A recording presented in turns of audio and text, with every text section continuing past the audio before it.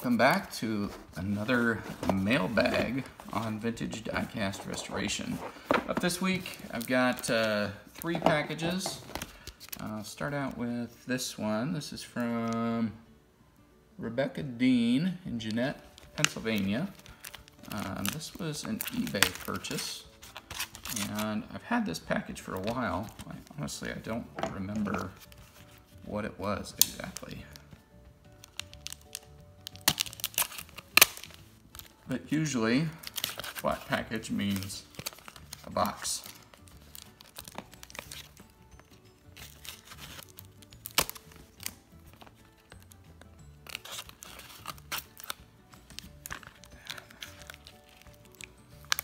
There we go. I do remember this now. So this was an auction I watched for a couple weeks, and it didn't sell. And finally they put the make an offer available on it, and so I made an offer that was, I think I paid $4 for this box. And as you can see, it's not in great shape. It's got some staining. It's got, I think it's a piece of tape running right across the artwork on the front here. It's kind of shiny.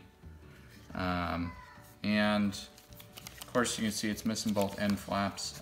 They did have one of the end flaps, and I should be able to figure out which side that goes on, and I should be able to use it to make a copy for the other side. So hopefully this is something that I can restore. I've got a few of these cranes. One's, I wouldn't call it mint, but it's, I'd say near mint.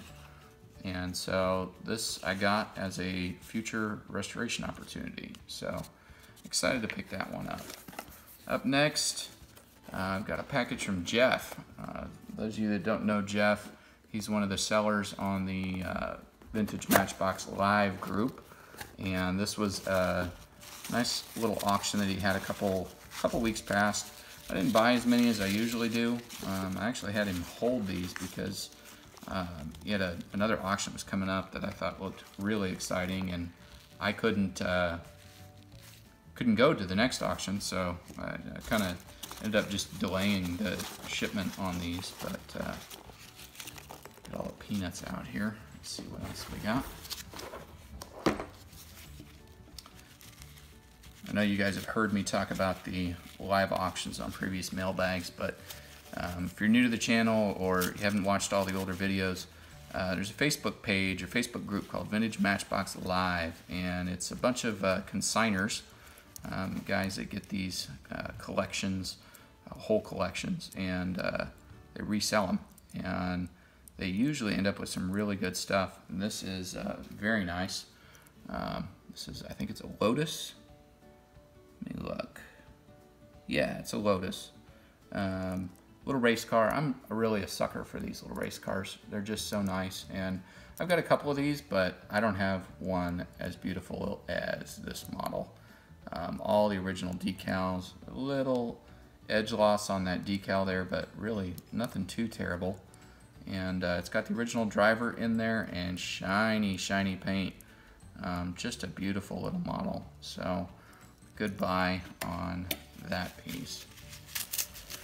The other thing I like about the live auctions is, you know, there might be 20, 30 people in the auction that you're bidding against, but everybody who's in there is a collector. They know what fair prices are for stuff. Nothing goes crazy, and you know, you're not bidding against idiots on eBay. We were watching one of the auctions earlier this week for one of the 1992 reproduction models that had just crossed over $40. It's a $2 car all day long, and apparently the people bidding on it did not know what they were actually bidding on. But this is another little race car model, BRM number 52. I've got, I don't know, probably 6 or 8 of these now. Again though, this one is really nice. All the original paint, original decals. Really the only thing taken away from it is it's missing the driver, and you can get those reproduction pretty easily. So I'll probably, for this one, I'll compare it to some of the other ones I got, but I think this is going to be one of the nicer ones that I have. So a little bit of loss on the decals there. But again, for an all original car, all the original wheels, tires, and that nice shiny glossy paint, I can go ahead and spend $2-3 and put a driver in it. So nice little pair of race cars there. Let's see what we got in here. There we go. Little pipe truck. So this model, it's not in the best shape. It's got some kind of little goober back here behind the cab. And this was one of those models that the first time it came up in the auction, nobody bid on it, just because it is in bad shape. It's got some, I don't know if it's melted plastic on the front or if that's like nail polish or paint or something that's on there. But it's got more of that kind of residue on the back. So this model itself is not in great shape.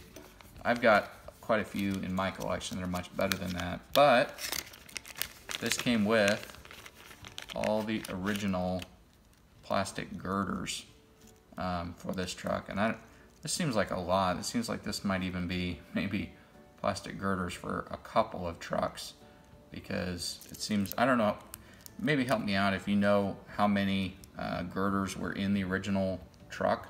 You can tell me how many there's supposed to be, because when I look at these, I mean, this fills this all the way up to the top of where those little stakes are on the side. And I think I gave a couple bucks, maybe $2, maybe $3 for this little truck, for that whole mess of girders. So let me know if you know how many came with the original one, because I might have enough in here that I can outfit a couple of trucks at this point. But that's why I went ahead and got this one, was so I could get these original. They make reproductions, and I've got some of the reproductions, but you know, it's always nice to have original. So that was a good buy on that. So thank you, Jeff.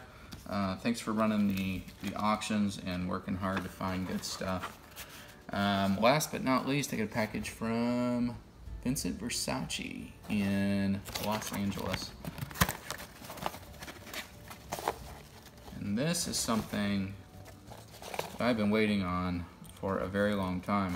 I'm actually surprised that it made it here intact, because this is not very good shipping at all. This is a model that I do not have in my collection. I've looked for a long time, and for those of you that collect, you know what these little cement mixers typically go for. I've not seen one on Fleabay or anywhere else lately for under, I'm gonna say $60 for some of the later models. If you have one of the early series ones, type A, type B, they tend to go over into the hundreds. And if you got an original box with it, definitely into the hundreds, well into the hundreds. This is one that I watched the auction for quite a while on, and just didn't seem to be going anywhere.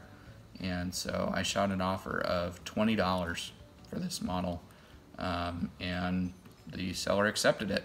So finally got a steal on this, because this model is easily worth, I would say, at least double that in the condition that it's in. Paint looks pretty good. A couple little chips on the wheels there. The inside of the mixer looks like it's got a little crud in it. Probably needs to be washed out, cleaned out. Paint overall is not too bad. It is original. It's got a little edge wear on this side.